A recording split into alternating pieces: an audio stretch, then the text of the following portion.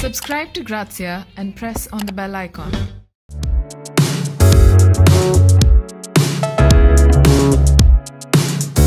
I'd like to begin by saying what an honor and absolute pleasure it is to speak with both of you today in one screen. And I'm super excited to know everything about this film. It's an iconic film, and this is an iconic creative partnership between you guys after many years. So I'm going to jump right into it. Sabya, I have my first question for you. For starters, you and Rani have shared a very special relationship through the years. You've styled various costumes for her films. You designed her wedding outfit, and you all share this amazing friendship. So can you tell me a little bit more about this creative partnership, how it began and how it's evolved today? So I just want to say that, for the greater part of my career, the first 5 or 7 years when I was establishing my brand, I was known as Rani Mukerji's tailor. and I loved it. In fact, I come from a Bengali family, and at that point of time, Rani was the number one star in Bollywood, and she was Bengali. The whole of Calcutta was obsessed with her. So I think a lot of who I was, who I became, my social respect and everything was the fact that I was doing films with her. Mm-hmm. It helped that, I got my first national award because I dressed her up with black. And then we went on to do many more projects. But I have worked with many actresses over the years in Bollywood. But having said that, I would say that, Rani has been a lifelong friend. I think our relationship extends beyond professional endeavors. Like throughout the lockdown, throughout many times, when she has her moments of doubt, I have my moments of doubt. We always talk about life, world, everything, and I think it's a great partnership. And I missed out on doing Bunty Bubbly 1. Rani and Shah come to me at that point of time, but I was setting up a show in New York. I was a little tied up, and eventually Aki did it, and it was phenomenal. And in fact, I remember the Bunty Bubbly costumes being all over the country, all over the place. And I told Rani that if you ever do a sequel, you cannot work with anybody apart from me. I didn't ever think that a sequel would happen, and now it's happened. And I said, why not? Yeah, and we're super excited. Can't wait to watch it. Rani, moving over to you. Bunty or Bubbly, like Sabya said, one of the many iconic dramedies that you star in, and now it's making a return to the screen in this very unique way. And you chose to work with Sabya on your costumes for this, which is only fitting. How did this opportunity come about? So actually, the thing is, for me, Sabya is not only my friend, but he's, I think, one of the most iconic designers in the world. Yeah. So I would not just say that he's the best designer in India, because that feels very short for him. He's actually one of the most iconic designers in the world. And what I love about Sabya is that the way he works with Indian fabrics, the Indian prints, everything about him celebrates India. So to speak, because I think Sabya is one person who I've known for years, and this thing about him hasn't changed in spite of the places that he's traveled with his clothes and with his designs. What is stuck with Sabya is his Indianness and his love for taking India and making India into the global scene throughout the world through his designs and through his work. So I think he's put India onto the fashion map in a very beautiful way through his work and through his designs. And I feel really, really happy that Sabya and me share such a beautiful bond for so many years. His growth in the business or my work in my profession, in spite of whatever has happened, I think we truly in our hearts are those middle-class Bengali children. And that's what connects the two of us mostly, the way we are. And I think our accomplishments only make us feel quite shocked that did we really achieve this much? So I think that's what Sabya and me both are, and I feel a connect with him because he's very much like me and I'm very much like him. And also probably we are the same age and we are the same kind of people. We've seen the same kind of cinema while growing up. And I think his sense of aesthetic is something that I truly, truly admire and love. Yeah. And that is that one thing about Sabya, which I think I would love to use him in all my films, but obviously he doesn't have the time and the bandwidth to do all films, and his career has taken a different turn. So obviously he can't do all my films. But when Bunty Bubbly 2 happened, I actually wanted the clothes to become iconic because if you've seen the way cinema has evolved, I don't think there is much importance given to a look in a film in such way, because everything has become very real and very something that people need to relate with. So Bubbly gave me an opportunity to again go back to that era and time where the clothes can get iconic, because Vimmi is that character. She's taken fashion really seriously in her life. Yeah. So Vimmi is a character who's completely like she gets turned on by fashion, and she believes that she's the queen of fashion and Fursatganj, the place where she belongs to. Yeah. And from the first part where she wanted to become Miss India, and from the time that she could not become, so she has this nagging thing about that I need to create the designs that I wear, which is Vimmi's character. Yeah. And in the film, what we kind of put in as a character is that she's a big Sabyasachi fan. Yeah. And she copy and pastes his work. And she makes her own clothes in her own house in a rowing swing machine. Yeah. But she gives it her own touch, like Aka Sabyasachi. She calls her fashion to be Vimmi's fashions. Right. And that's when I really told Sabya that I need you to do this for me. And as a friend, he stepped in, and I must tell you, he was just a dream to work with, because we spoke on the phone. He ideated, and he said, okay, this is what I want to do. This is what I want to do. And believe you me, in 20 days, my entire film costumes were ready with clothes, shoes, accessories, and hats.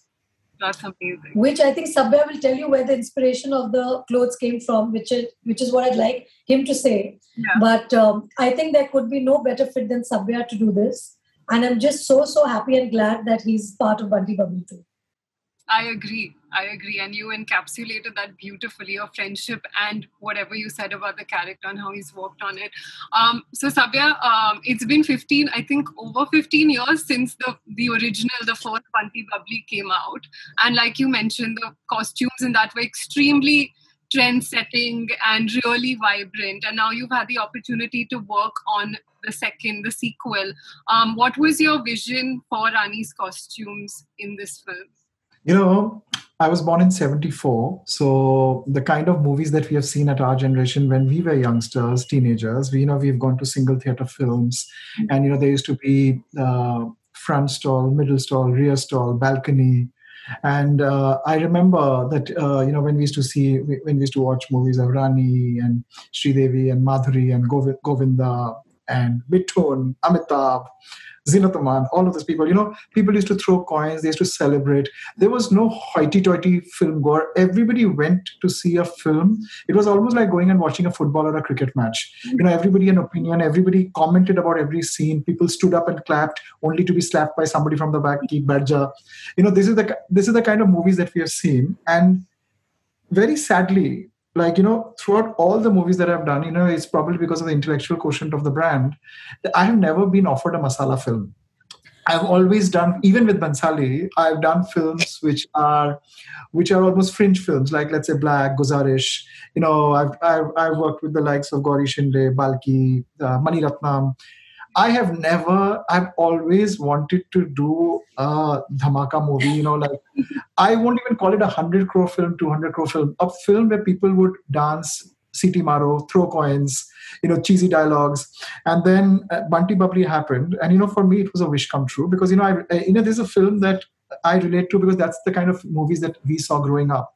I think globally there's a reversal of everything that's happening. People, also this, mind you, this comes post the depression of COVID. And I think musicals are going to be such a big important thing. People want to just let their hair down and watch movies as therapy.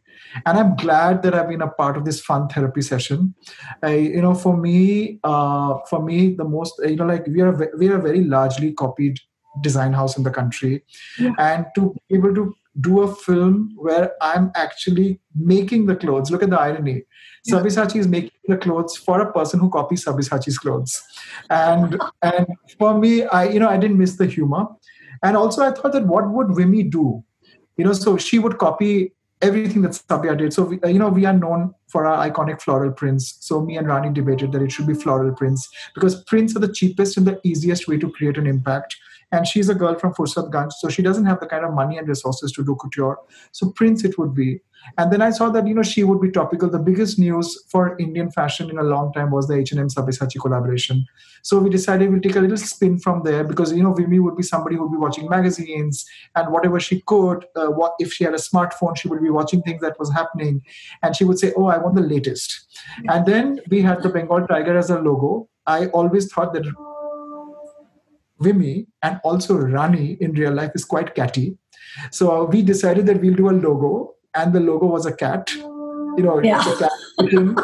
So Vimy also copied the logo and she said, "Uske paas Bengal tiger hai, to mere paas kitten hai," because I'm the coolest cat. And so in our head, we played the character. What could she take from the brand? And me and Rani both decided that it would be loud, boisterous, tacky, funny, exuberant. Yet at the same time, you look at that girl and you can't help smile and admire her confidence and her guts. Yeah. In fact, when the promo came, I saw Rani with the beehive hair and I almost fell down laughing. And then I saw Rani in the tattoo song. And, I started running on my treadmill every day. It's just behind me. I said, okay, I have to run that extra kilometer now. Because if Rani can look so good after a baby, I have no excuse to say that I can be fat. No, but to like Sabya's credit, our conversations would be, okay, so we have to do this, but it can't look like your creation, Sabya. Right. It cannot look like, classy. It can't look like, how Sabya brings in, this beauty. So Sabya, poor thing, had to work backwards to make his own creation look tacky. Yeah. Which I give full credit to him. Yeah. Because I kept telling him, Sabya, you can't use your borders. You can't use the borders on the clothes, because they're too nice. So you have to find. So he said, no, I'm going to find some tacky border and I'm going to put it. So he's actually worked very hard to revamp his own thinking of how, if somebody would copy his clothes, how would it be, without having his resources. So even the colors that he uses, because like Sabya is known to make his own colors in his factory. For his clothes. So for him to actually decide, okay, I can't give those lovely, beautiful colors. I have to make those colors tacky. I think all kudos to like Sabya for being able to pull this off. Really. And I recently went for the Kapil Sharma show to promote the film. Right. And there's a character called Shomona, the actress. Who plays I don't know what she plays a particular character. So she was dressed in that whole Vimy attire. From head to toe, the cap, the, floral print kurta and the bell-bottom pants and everything. So it was just so cool. And I just saw that and I'm like, thank God this thing has worked. So if people are copying the look, means it's going to become iconic for sure. It is. It's impactful already before the film has released. So that says something. And it's amazing how invested, Rani, you've been in this design process, and I think that's so fantastic in molding the clothing and the character. I think it's amazing. Yeah, because I feel that a character becomes a character with how she looks first, because that's 50% of the battle won, because you need to look like that character. And that can only happen when your hair, your makeup and your costume team, they kind of blend and they make you into that character that you're playing. Yeah. So I have to go away from Rani and become Vimy, and I can only do that if I have the support of this core team of mine, which is clothes, makeup, and hair. Yeah, that's true. At this point, I just want to interject that this has happened with me and Rani many times in the films that we've done. So as designers, we come with our own creative ego that we are going to do this and we are going to do that, and then Rani will suddenly come and say not working, and I was like, why? She said, no, it's just not going to translate on screen. This is not the character. And, over the years, I've learned to listen to her. Initially in the beginning, it used to be like, I wouldn't say it was offensive, but it was hard to come up with something where the heroine says, it doesn't work. And then, when I used to look at it on screen, I used to realize what she's talking about. Yeah. And then I realized that, it's the voice of experience, because as seasoned actresses, they internalize the character more than we do, because they live the character much before the character goes on screen. Mm-hmm. And so I've learned to listen to this voice of wisdom. So when she says that, we want this input, or I want to do that, I don't even question her anymore, because I just realized that, there is something called the voice of experience that supersedes our voice of fashion, because at the end of the day, one of the hardest thing for a fashion designer to do is to probably break his ego and do a film where you pay homage to the character and not your own creativity. But with Rani, it's always been easy because she's been so thoroughly involved. She, even if you think that she probably doesn't get it, but at the end of the day, when you see it on screen, you know exactly from the beginning what she was talking about. And it's magical. I love that process. Yeah. That sounds amazing. Rani, let's talk a little bit about Vimy. We see her return to the screen, and from what I saw a little bit in the trailer, she still has all facets of her personality. Yeah, she's fully cracked. She's fully mad. Yeah, so she's still playful, boisterous, witty. How has it been, to revisit that character after so many years? Actually, I was, when Bunty Bubbly was offered to me, I had just finished filming Mardani 2.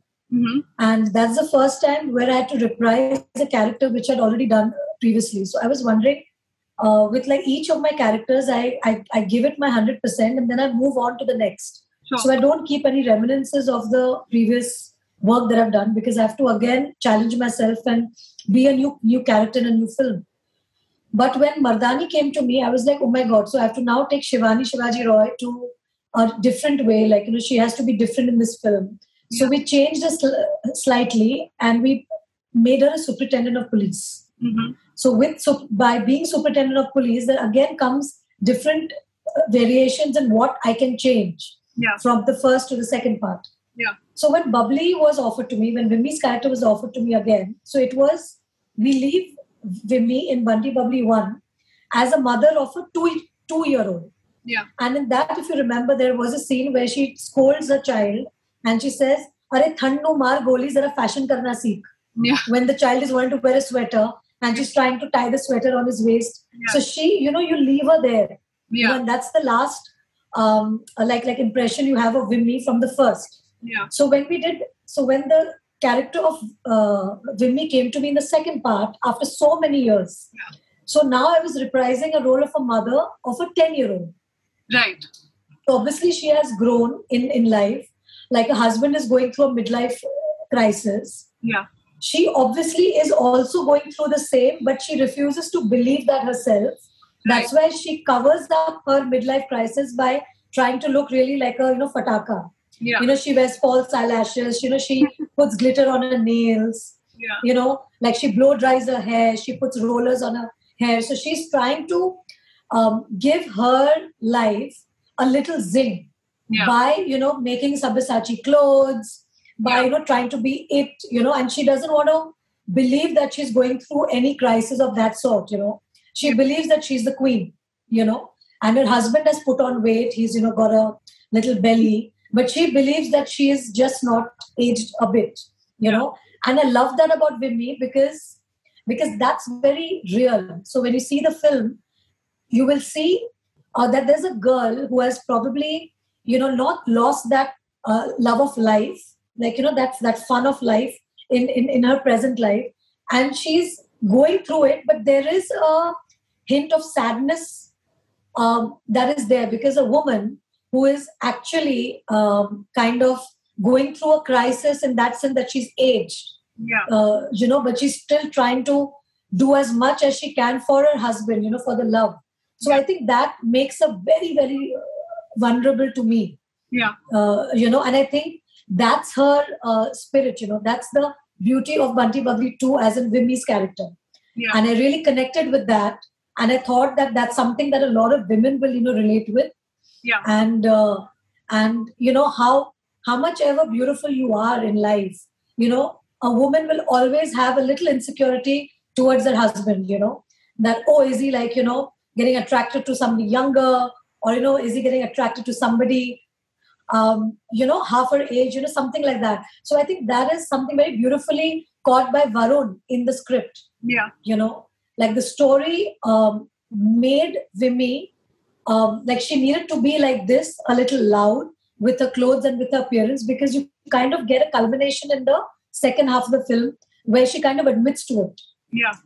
That, this is what she does for the attention that she wants from her husband. Yeah.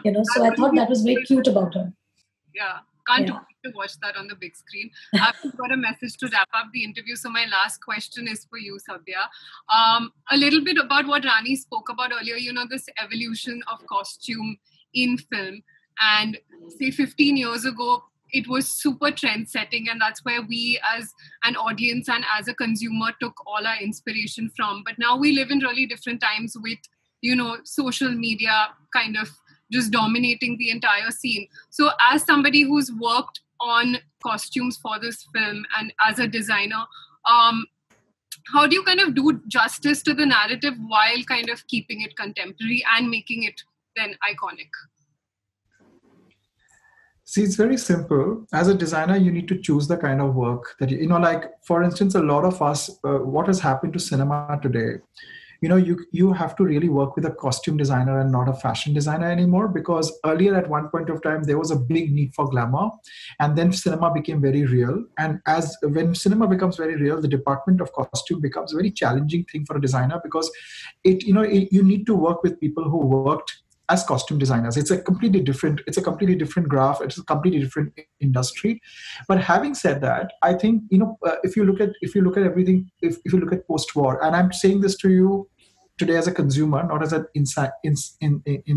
industry insider, I think there is a little need for mindlessness, celebration, dance, music, fun, because we've gone through such a big crisis that, everybody now wants to go into a cinema to have fun, celebrate, leave their worries behind. I think globally we have got into a very complicated society thanks to social media, thanks to everything that's happening around us. I think people need to be able to let their hair loose. So I think cinema will also go through its renaissance, where it's going to become pure entertainment. And I think there will be a scope for fashion designers to come back and dream the big dream. Yeah. And we can only look forward to that, like much needed. No, I'm just too lucky and blessed that Sabya did this film for me, because I wanted somebody to create a look, and creating looks can only be done by true blue designers, with no offense to stylists. But when it comes to designing a look, it has to be a designer. Stylists can just put like a look together. So I would die if Sabya would not do this film. I would literally die. Yeah, Sabya, I don't know, you've really, really saved my boat. Like, you've saved me. You are my savior with Bunty Bubbly too. No, you saved me too. You saved me too, Rani. I think I am taken too seriously in the industry. I think I want to also show people that I am more than what you think I am. So thank you for the opportunity. We're very excited to see what this film has in store, and can't wait to see it on the big screen. And thank you once again, both of you, for taking out the time and having this conversation with us. No, I'm actually loving this interview so much that I don't want to stop. I wish. But I know there is a constraint of time, because when Sabya is there, I can talk for hours. Yeah. Like, we get onto the phone at times, when he has some time and I have some time off. We can go on for 2 hours on the phone. We're only chatting. So now also I feel like we can go on for hours. We can just keep on talking. I know Sabya is busy, and all these people are waiting that I have to do some 1,000 interviews after this. I'm sure. So I have to get on. I'm sure. But thank you guys. It's been an absolute pleasure, and can't wait to see the film. And thank you, Grazia, for doing this. Thank you. And Tanya, of course. Thank you for being so wonderful and doing this lovely interview with Sabya and me.